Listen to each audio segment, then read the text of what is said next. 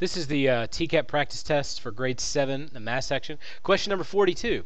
Rebecca's goal is to save $700. She's already saved $220, and she's going to start saving $12 a week.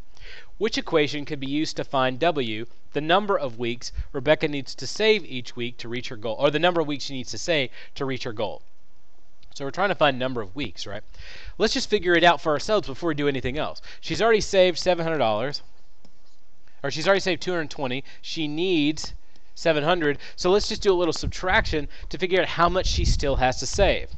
So 700 minus 220 gives you 480 bucks she still has to save. Now she's doing that at $12 a week. So I need to break it up, that 480, into parts that are size 12. So each part represents 1 week.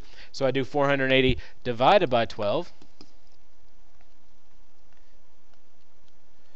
And it gives me 40 weeks it'll take her to do it. Now, they don't want to know exactly how many weeks it'll take. That's irrelevant to them. What they want to know is which one of the equations can be used to find it. But we've got all the information we need because we figured it out. Plus, you can test to see if it works because we're trying to make truth statements, right? So, for instance, in F, it says 12 times the number of weeks should give you 700.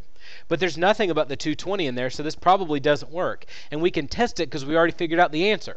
So if I do 12, and remember, if the numbers touch the letters, that means that they're multiplying. Just like when hamsters touch, they multiply, numbers and variables. So I'm going to do 12 times 40, which was our choice, and I get 480. It's not equal to 700. 480 is not equal to 700. So F is not the correct answer. Same thing with 23. 232, which I think means they just added 220 to 12, which makes absolutely no sense, but it is what it is. If you just think logically around the question, it's not really as hard as they want it to be. But if you do 232 times 40, you'd get 70. 232 times 40 gives you 9,280, and that's certainly not equal to 700. So that one's out. Or you could just test it as well. Say you did 700 divided by 12 in the first one. It gives you 58 weeks, 58 1/3 weeks. That doesn't make any sense at all.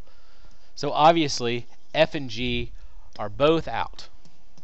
Let's look at H. H says 12 times the number of weeks minus 220 equals 700. So we're going to take a bunch of weeks, and then we're going to subtract 220, and then get to 700. Why are we subtracting 220 from anything other than 700? Our initial step was to take 220 away, so this is probably not the right answer. But let's test it. 12 times 40 minus 220 gives me 260. 260 is obviously not equal to 700, so it's not H either. So it's got to be J. And let's think logically about the question.